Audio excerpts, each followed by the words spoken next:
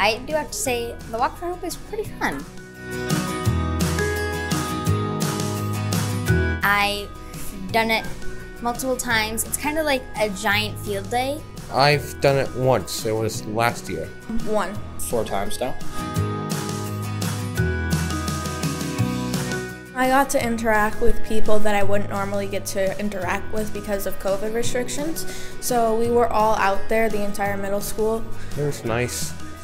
It was sunny too. There's a lot of birds. Family members can come and we all go outside on the playground and hang out. And then we do the walk part where we walk around the neighborhood and come back. I think my favorite part is probably talking to my friends, playing games, and having fun with them, really. Well, I think it just shows how much this school